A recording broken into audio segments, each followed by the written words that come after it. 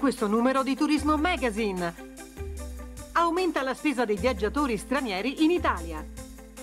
Presenza in calo negli agriturismi. Inflazione turistica in aumento a luglio.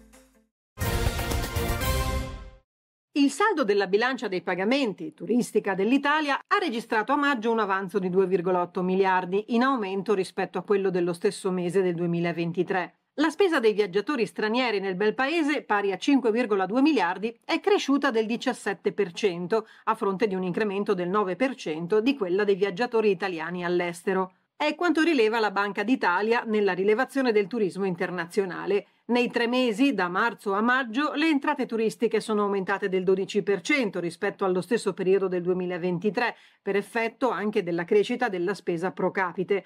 L'incremento delle uscite, pari al 9%, è stato invece trainato esclusivamente dal maggior numero di viaggiatori.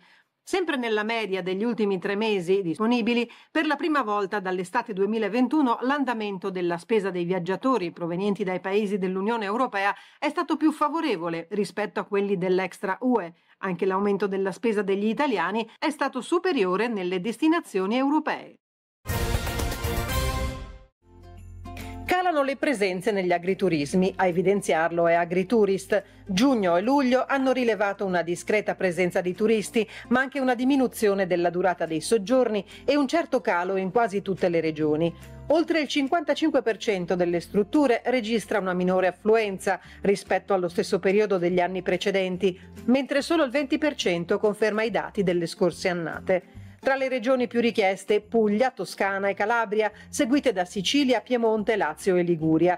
Gli italiani sono circa il 48%, mentre gli stranieri provengono soprattutto dal centro e nord Europa.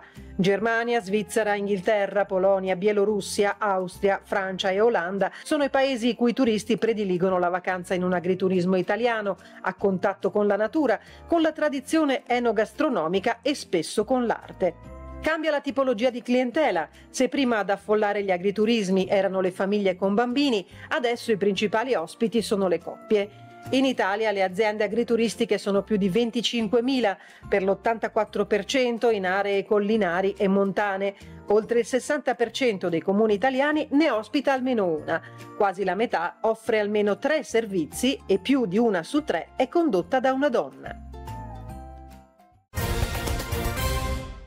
A luglio Demoscopica stima un tasso di inflazione turistica in aumento dello 0,8% su base mensile e del 4,1% su base annua. Crescono su base tendenziale i prezzi dei pacchetti turistici, dei servizi ricettivi e della ristorazione, oltre che ricreativi e culturali. Per contro risultano in ulteriore rallentamento i servizi di trasporto. La dinamica dell'indice armonizzato dei prezzi al consumo turistico per l'Italia fa registrare a giugno 2024 su base annua un aumento del 4% a fronte del dato dell'Unione Europea pari al 4,9%. Una dinamica dei prezzi del paniere turistico che colloca il bel paese al 4° posto, preceduto soltanto da Svezia, Francia e Portogallo. Sul versante opposto, a presentare un andamento dell'inflazione turistica più elevato sono Polonia, Paesi Bassi, Austria, Grecia, Germania e Spagna.